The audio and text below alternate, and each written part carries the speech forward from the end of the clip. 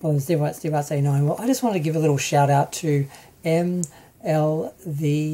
the podcast. It's a Madonna podcast giving, daily love to Madonna. I've been watching it ever since the tour started. I'm not sure if they were doing podcasts before. I didn't actually go back and check, but they've been pretty much doing a daily show and covering each concert.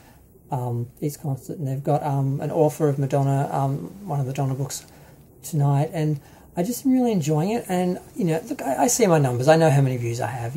So it's okay. But I still just want to give them a little shout out and a little bit of love because I'm enjoying their show, and I'm glad someone is doing something like this, a Madonna podcast, because I'm sort of doing my daily sort of commentaries, sort of whatever happens on the show and that, And I remember when Madame X was on, some people appreciated that because no one else is really doing it. There are a couple of people who have tried like Madonna podcast and that, and they weren't really fans. They just thought they could make money out of it, and when they couldn't make money out of it, they just sort of fizzled out.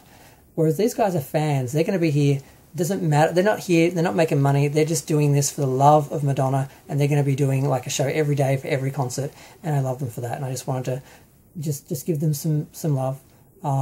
They probably don't know who I am. They probably won't see this, but either way, I'm putting it out there because as much as I will criticize Madonna, and I have my own issues with her and her team killing some of my videos and killing my channel, demonetizing it, a bit bitter.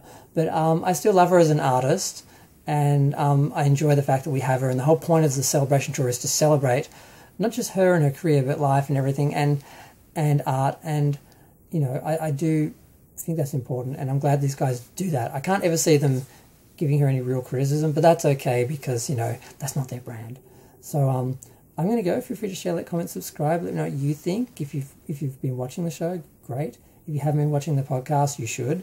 I'm not sure. I haven't been looking at their numbers. I'm just assuming they get a lot of numbers, but some of these things are quite small. Like I saw one podcast had sort of so many people, and that's I think they kind of knew they just sort of started up with the show, but I'm not sure. I should have done some research before I just started flapping my gums.